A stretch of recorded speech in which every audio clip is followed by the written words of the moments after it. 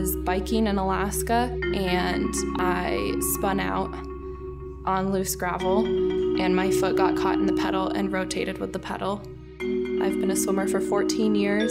They said I'd never be able to swim again. That's all I'd ever known was swimming, and there was no way that I wouldn't be able to swim again. I got recommended to a doctor at Children's, and that was when I started physical therapy. And then I had a back injury, a major muscle spasm. It was incredibly painful all the way down my legs. I was actually told that it was career ending.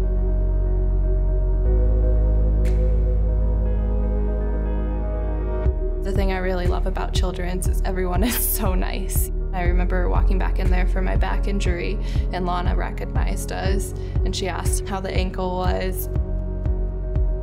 The thing I really liked about physical therapy there was that we do the exercises like in the gym and I don't get sent home with them. And it's their constant watching me, making sure I'm doing everything correctly. They definitely set the bar for physical therapists. They know exactly what I do in the water and they have that discussion determining what I need to be able to do with swimming, and they really adapt the physical therapy to what I need, just not to get me back to regular everyday life, but to get me back into my sport.